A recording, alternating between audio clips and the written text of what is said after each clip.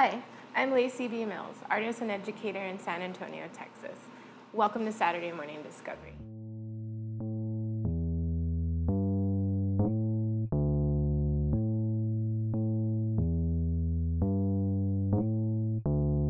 Today I'm going to talk to you about monoprinting. I'm going to give you some examples, I'm going to show you how you can make one, and you're going to be able to make it with stuff that you can find within your house. Monoprinting is a form of printmaking. Now in printmaking, it's an art process where you have one image that you can print multiple times, and each print will almost look exactly the same as the one before. Now particularly in monoprinting, which is what I'm going to show you, it's a little more painterly. You'll be able to come up with very unique prints. They're all going to come from the same place, but each one will look very different. This is a snail made from a styrofoam sheet. Then I also have a little sunset with a moose in the front that I made using a glass plate.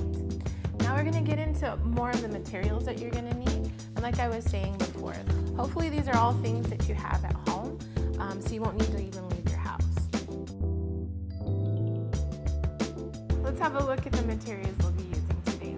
First, you will need a plate or a dish. I bought a clear glass plate from the dollar store.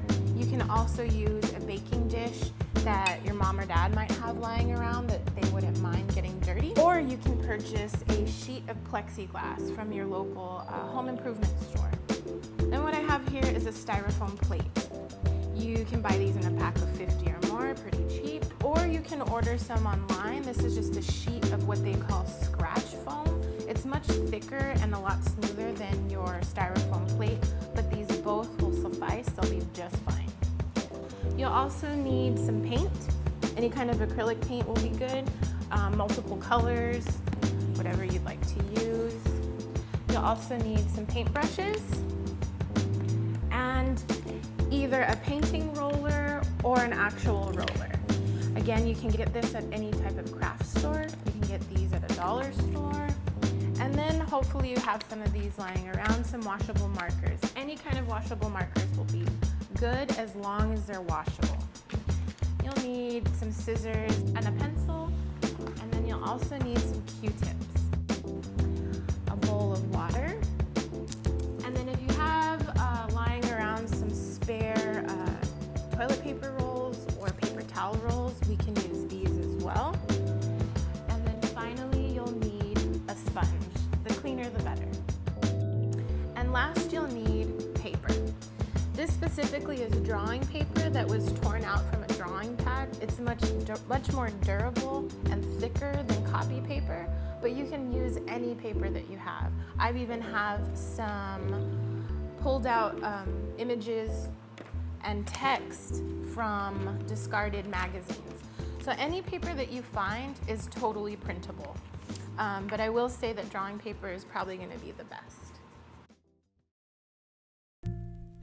So I'm going to teach you how to create monoprints using two different methods. First, we're going to start with our plate. What I'm going to do is I'm going to take my paint, shake it up, and I'm going to go ahead and pour it directly onto the plate. And then what I'm going to do is I'm going to use my paintbrush to go ahead and paint across the plate.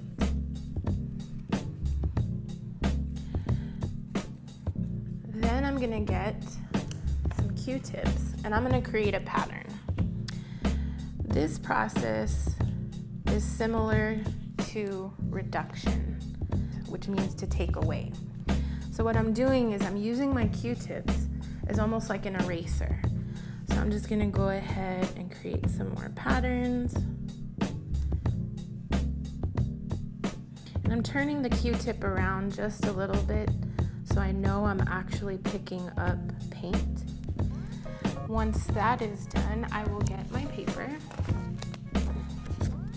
place it down, and depending on what type of dish you're using, you wanna make sure you're pressing down and getting into any crevice that there might be, because on this plate I can feel that the bottom part comes up a little, so I'm just making sure I burnish it out.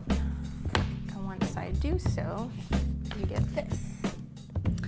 So that's just with a basic dish or plate, whatever you have handy or whatever is easily purchased. So now I'm gonna try it on plexiglass. Now the cool thing about the plexiglass is it's flat.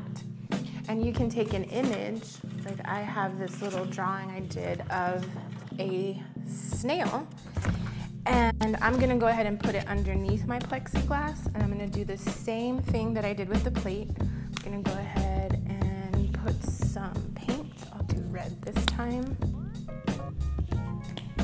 And now what I'm gonna do is, if you have a roller handy, or if you purchased a painting roller, you can use that as well.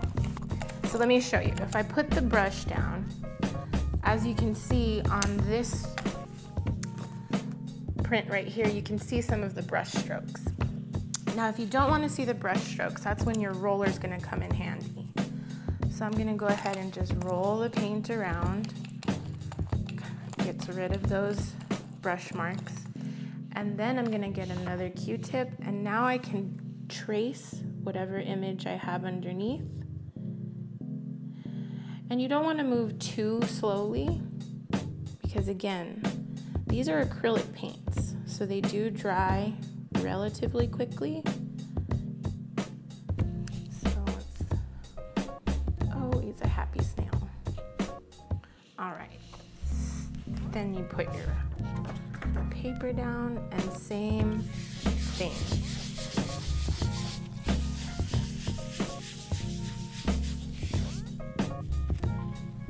There's one from Plexi and one from the plate. So here's my little snail that I created using the plexiglass. So now I'm going to show you how you can create the same thing but using styrofoam.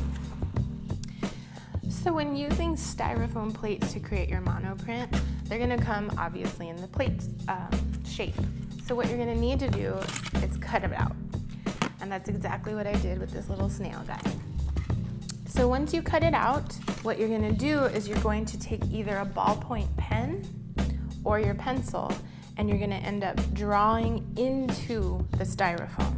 That's going to create a divot or an indentation, and then we're going to have our ink or our paint, and in this case, the color or pigment from the washable markers sitting on top of the plate. That's why you see kind of like the ghost color here on my little snail. So let's get started. Here's my styrofoam plate, and I already have a little piece cut out. So what I'm going to do is, just like the previous one, I'm just going to create some simple patterns.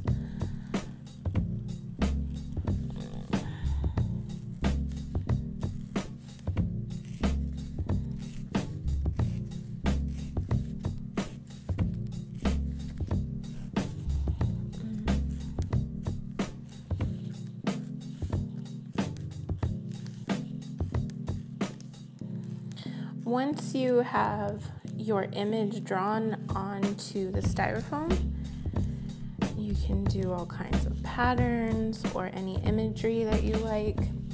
Then what you're going to do is you're going to get markers, and you're going to go ahead and color inside. It's okay if you go over the lines that you just drew, so don't worry if you fill in those indented lines.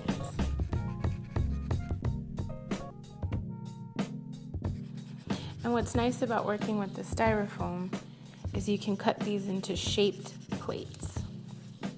Meaning if I wanted to, I could take my scissors and kind of create jagged edges if I wanted to kind of mimic the edges of my pattern. Now once you've colored in your design or image, then you're going to get your paper, your printing paper, and your bowl of water, and your sponge. Now what we have to do is we have to wet the paper in order to pick up the washable ink.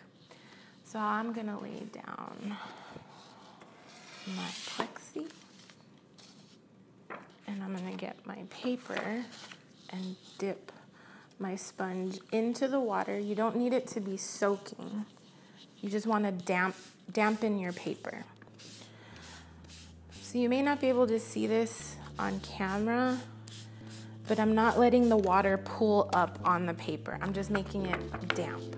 You don't want your paper soaked. Just keep that in mind. Once you've dampened your paper, you'll put your colored plate down, then press your paper. And this process we call burnishing, which means you're just rubbing out the paper onto the plate in a circular motion. And you'll start to see the color come through the paper, which is a good sign. Now you can lift it up periodically to see if you need any more pressure or to pick up any of the leftover marker on the styrofoam.